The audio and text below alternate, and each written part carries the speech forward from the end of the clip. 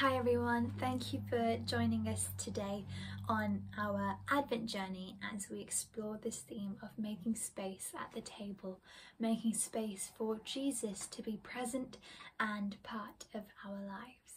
So today's passage is taken from the book of Luke. We're looking at the parable of the prodigal son. This is a really, well-known parable, and I'm sure most of you know it, but I'm just gonna summarize it in a few sentences. So in this parable, we read that there is a son who decides to take his share of his inheritance and decides to live life the way he likes it. So he leaves home to journey by himself to, do life his way. And on this journey, he actually spends all his money on crazy things and bad things, things that aren't good for him. And in the end, he loses all his money.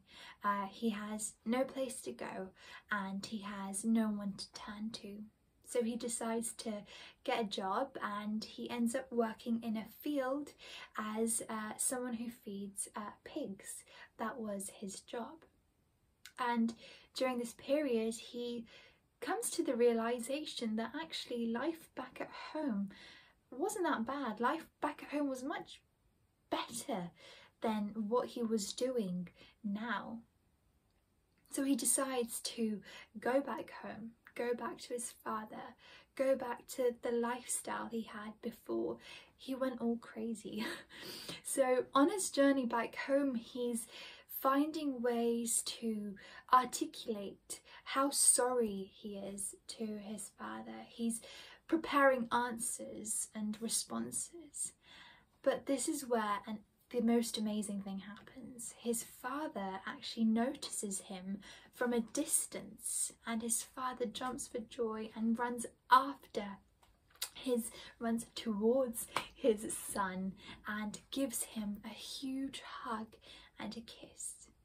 And the son says, "I'm sorry for what I've done." But this is another amazing thing. The father, instead of responding, he actually decides to throw the son a big feast. He calls his servants to bring the son a robe and to bring him a ring and sandals, and asks the servants to prepare a huge banquet meal for his son.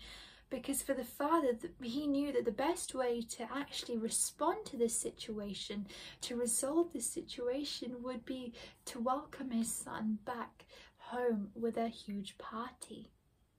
Now I'm gonna stop the story there. I'm sure most of us know what happens next, but I want to focus on this part of the story, because actually this part of the story is a reflection of our Christian lives. It's actually the reality of the Christian life. So how do we actually apply this story to our lives right now? Why is it a reflection of our Christian lives? Well, the son, the prodigal son in this story, was someone who took things into his own hands, who decided to do crazy things, things that weren't good to him, were good for him, without realizing the consequences. He was an abuser of grace. We are like the prodigal son. We are also prodigal sons and daughters. We also take things into our own hands. We decide what is good for us and we decide what is bad for us. We decide to do things that aren't good for us and end up facing really bad consequences because of it. We also are abusers of God's gift of grace, of God's good gift of grace. So we are the prodigal son, and God is the father, and we, like the son, abuse grace, God's grace. But the amazing thing is, like the son, when the son realized he was doing wrong, we also come to our senses, don't we? We also realize actually life without God is rubbish. And we realise that we want to go back to God. So we decide to run back to God, we run back to grace.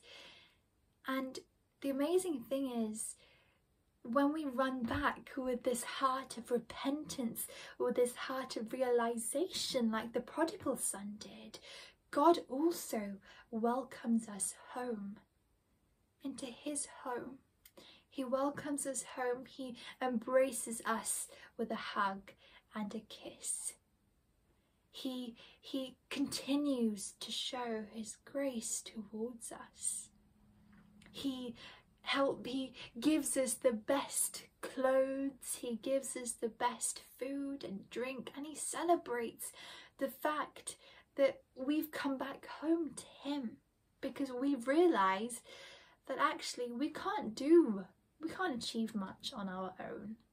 We can't enjoy life to the full extent on our own, but with God we can. That all our enjoyment, all our satisfaction is actually in God. And when we realise that God welcomes us back in, he makes space for us at his table. And that's just a reflection of our Christian lives, that we always fall like the prodigal son, but with a true heart of repentance and of realisation, when we approach the throne of God, he welcomes us back in with unconditional love, with mercy, with his grace. So how does this story actually apply to us right now during this period of Advent? How do we connect Advent and this parable together? Well, this gift of grace and forgiveness and mercy came about because of the life of Jesus Christ. So when Jesus came to the world, when he died, when he lived and died and did what he did, when he suffered on that cross, he made a way for us to come back again to our Father. Grace is a result of Jesus' death on the cross. Grace is what came about when Jesus decided to sacrifice his life for us. And, without his grace, without God's Son's sacrificial offering, we won't be able to run back to God. So, during this period, over the next couple of weeks, let us prepare ourselves to welcome the King of Kings, the Lord of Lords, Jesus Christ, who came to this earth to die for us, making it possible for us to run back into the arms of God, so that we can dine and celebrate with our Father in heaven. God bless.